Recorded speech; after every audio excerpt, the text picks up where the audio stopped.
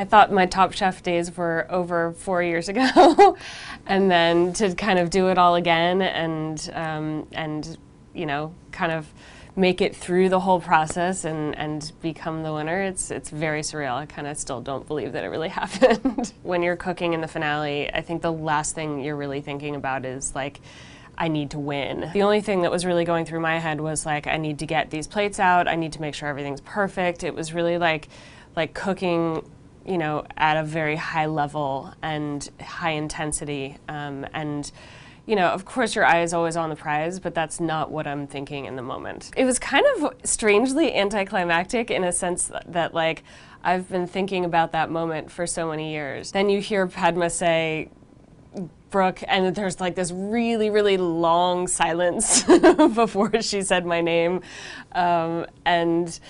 You know, then she said my name and I kind of felt like, oh, I won another challenge. It was like, you know, that's kind of where your mindset goes when you've been in this competition for so long. It kind of didn't sink in right away that I had just won the whole thing.